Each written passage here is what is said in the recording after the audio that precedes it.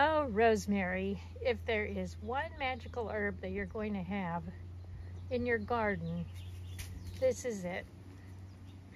A lot of people think of rosemary as like a universal substitute. So if you don't have a certain herb in your magical working that you need, you can often use rosemary as a substitute. So today we're going to talk about rosemary and some different ways that it can be used. And we'll be walking around the magical herb garden here and exploring the various types of rosemary as well as its properties. And at the end of this video, I'm going to show you how to use rosemary in your magical work. I think I'm going to have to start calling this my herb farm because it is a third of an acre and I've been covering it with all these wonderful magical herbs. But right here next to me, I have found a very low growing ground cover type of rosemary, and I wanted to show you the blue flower that is on there that blooms in the springtime. The bees just love it. This one's sort of finishing up its blooming right now, but this one grows low to the ground. And the blue flower is often associated with Venus, and I think it's for this reason a lot of people would associate it with weddings. And women used to carry bunches of rosemary and orange blossoms when they got married in Europe. So even though most of my herb farm here is fairly wild, I have one little controlled area that I have fenced in where I have some special herbs growing that I want to keep track of. But I have also included rosemary. It's growing over here next to some lovely lavender. And it's the branches on this rosemary are getting kind of long, so I'm going to be trimming it back to make a witchycraft project that I'm going to show you in a minute. But rosemary is native to the Mediterranean part of the world, or Southern Europe, North Africa, those areas where it's sunny and dry. And so rosemary doesn't like it if it's got really, really soaky, wet feet for a lot of the time. You do have to water it, especially when you first plant it, but you want to make sure that you don't kill it with water. That's one of the main reasons that people lose their rosemary, I think. And the other thing is that it does want sun. So if you live in a really cloudy area that doesn't get a lot of sun, you might need to grow rosemary in a sunny window. But it does like to have a lot of space. Some people say that it can get to be as big as or as tall as a human, which I've never seen one that tall. But this one's certainly looking pretty healthy. They do get pretty big. So this one's only been here for maybe less than a year, and it's already this big. And I think I bought it in a 4-inch pot. So a sunny area, it just loves.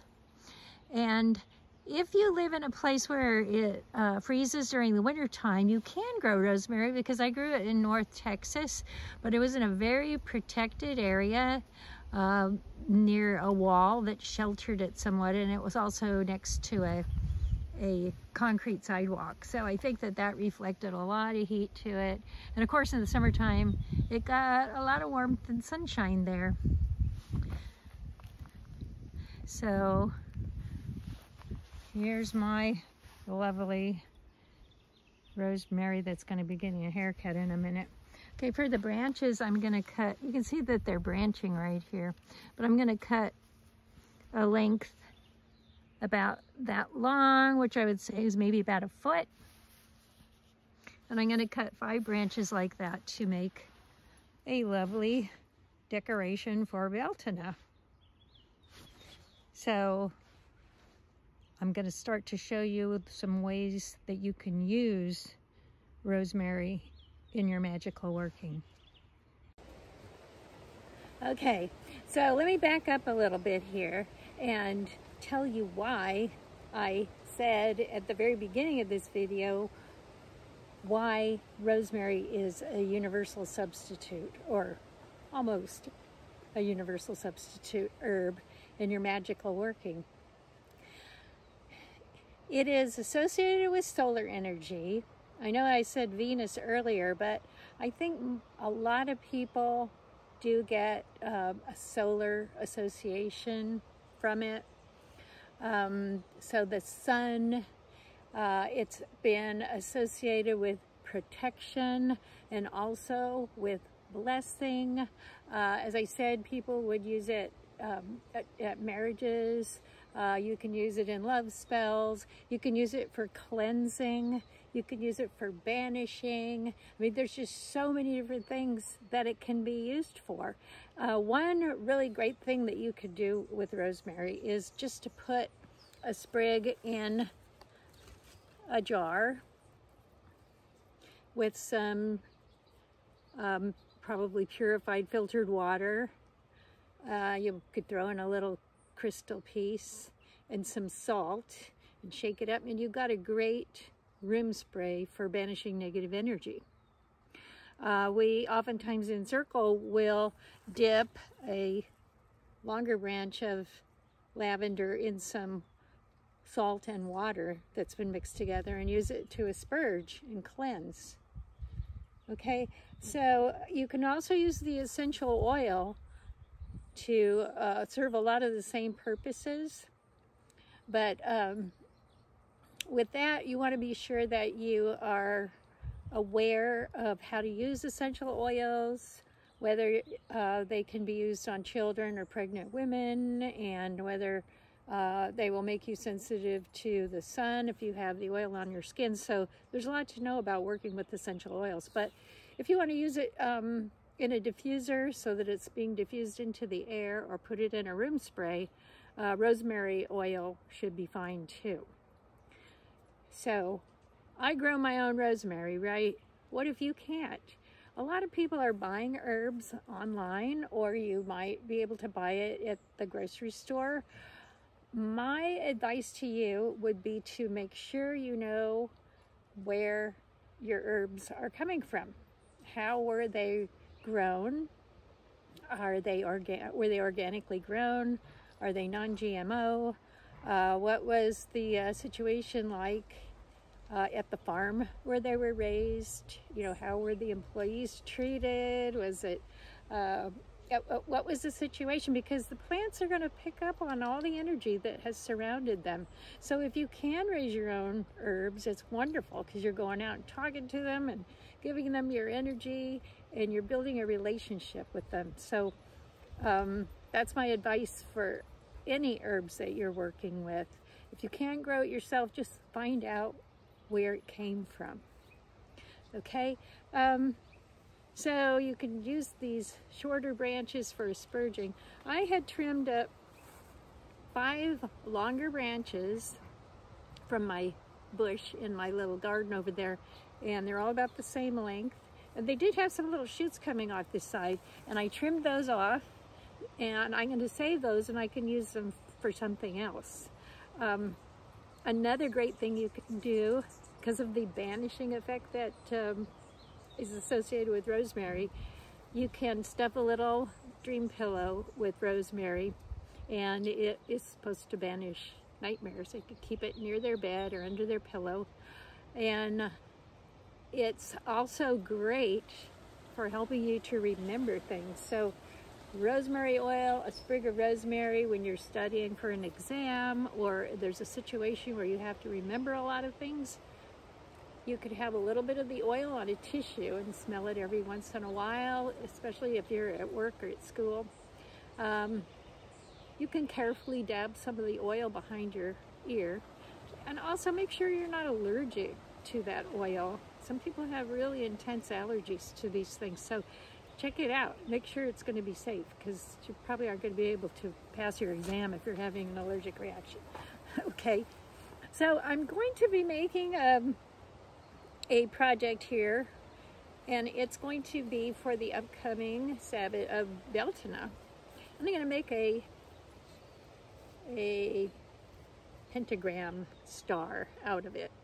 So I'm going to start at the top, and then I'm going to join the branches together.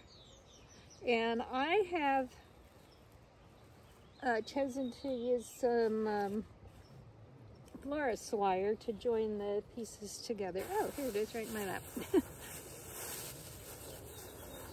But you can use, if you want to use a glue gun, you could try that. Sometimes the glue gun doesn't stick. So I have some green florist wire. I had this other really wonderful wire that I can't find, but there's a lot of different things that you could use. You could use some twine too, if you're really into using all natural stuff. That would probably work great. You just want to make sure it's small enough to get it nice and tight. Okay, so I'm going to be joining these together to make a star. So I've started out with this. Here is, okay, there we go, like that. And we're going to go top to the bottom right, over to the middle left, then across to the middle right, down to the bottom left, and then up to the top again, and you'll have your star shape. So let me see if I could just put it together like that. I don't want you to have to sit there and just watch me do all this. So here we've got our, and it's going to go crossing that way, and then you can see how I'm going to be crisscrossing it, and I'm going to put these three together, and then I'll come back and show you the rest of it. Okay, so you can see that I finished up this pentagram and got my branches all together. You do have to work with it a little bit, and make some trimmings here and there, but I think it looks pretty nice. There is definitely a front and a back to this project. So you can see this is where my wire's coming out that I joined it together with. I'm going to be cutting that off. And I did also need to put some support wire where the branches crisscross. So make sure you have probably at least 24 inches of the twine or the wire or whatever it is you're going to use to join the branches together. All right. And then I took a black cord and I just inserted it through the top here. And then I brought it up and I tied it. And then I decorated with a red bow, a red ribbon for Beltana. I might put a little red rose up in there.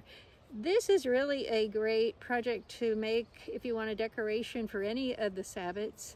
Just choose your corresponding herbs and flowers that you want to decorate it with.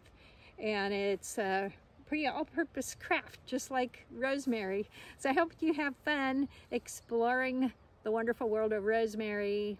And until next time, just remember, it's all about the energy.